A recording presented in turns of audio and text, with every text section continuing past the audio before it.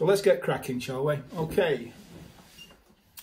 First of all, we're going to make a nice simple circle shape like this. This is the starting of our character. Now, all we need are a couple of dots in the middle, and there we have it. We have eyes for our beautiful cartoon character. Next, we'll put the lug holes in, as we say in Sheffield, or ears if you're not from Sheffield. There we go. And so we've got ears, we've got eyes. We'll stick a nose in for now, a nice simple one. And let's give him a smile. There. And we have now the basic beginnings of a cartoon character. Stick a couple of bits of hair in there too, give him a little bit more. Now I'm going to put a new clean sheet of paper out there because I can, but if you've got space on yours to draw more circles, then please keep using your same paper for now, because it's valuable stuff, is that old paper in your house, especially if you can't nip out to the shops. So let's go with 4 different-ish circle shapes. These are our characters' heads, and we'll put the dots in the middle for now. There we go. Noses. Noses come in different shapes and sizes, so we can have a nose that goes down. We can have a nose that goes to the side. A bit like Tintin, the character there, his nose was drawn by Hergé, and he has a nose like that, and dots for eyes. And we can have a nose like this, or if you wanted to, just a simple line. Doesn't matter. The great thing about cartooning is there are no rules. So we'll stick the ears in. Now with ears, like with humans and cartoon characters, we tend to keep them in line with the eyes. So if we could draw an imaginary line, you would get it straight through like that. And it just gives a bit of perspective, a bit of balance to your character's face. And ears don't have to be all the same size. They always can change in shape. And there we go, that's that basic thing there. And what we will do now is put a mouth in. So we'll give it a smile. We'll make him a little bit grumpy. And a, whoa, what have you seen? And a, oh, not feel too well. And there we go, there's a simple way we can make our characters look different by changing noses and mouths and the shape of heads.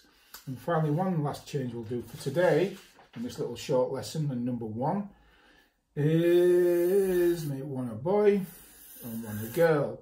And what I'll do, just to illustrate the magic of cartooning, we will keep the heads exactly the same. So we'll even keep a similar nose.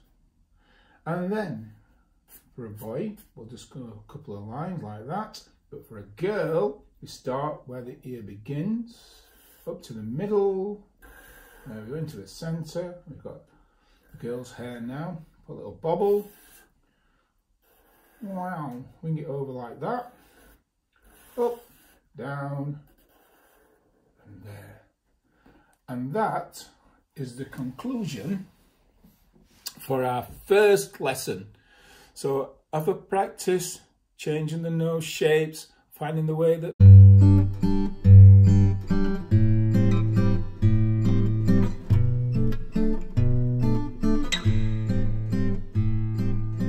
Hello and welcome to Pete McKee's Cartoon Workshop for Beginners. And this is lesson number 2, and we're going to carry on developing our simple faces and expressions. So if you join me at the easel, we'll carry on with our next lesson. Move these little characters out of the way from lesson number 1. And now what we're going to do is show you another bit of cartoon magic. So we've got our 4 circles for our heads. Doesn't matter what shape yours are, as long as they sort of meet at the top somewhere. And we're going to just do dots now for the eyes, just to show you that this brilliant bit of magic. And here we go. We're going to include now eyebrows. Eyebrows give the character expression, give the character soul. So we can just do this. And we've already got someone who's worried. And we can do this. We've got someone who's surprised. We've got someone there who's a little bit grumpy. Or they're doubtful. And then if we go down like this, we have the classic angry. So now we have our characters who've got some emotion. Or if you look on your phone, they've got emojis. Like on the same principle, but we'll stick some noses in now, just to give our character a little bit of development. There we go. And stick some ears in, just nice and quickly for this one. Just show you those amazing world of eyebrows on what we can do with them. And it'll just all helps to develop your character. Oh, look at that, got teeth. Okay, another great thing with doing this simple version of heads is we can take our character through the ages. And we're not doing much different either when we do this. So you're a baby. Babies have big foreheads. So we can stick the eyes at the bottom, tiny nose, and stick the ears where the eyes are, in that line, and we have a little baby. Then we grow up a little bit, a few more years down the line. We can make that nose a little bit bigger, the heads, the eyes in the middle, a couple of things, and the mouth just at the bottom there. Let's make it a teenager now. So his ears have grown a little bit. His hair's now gone a bit lanky and a bit greasy because teenagers don't like to have showers. Little dots. And teenagers tend to be a little bit grumpy, don't they? Put a couple of dots in there. There we go, there's a teenager. And finally, we'll give it a dad.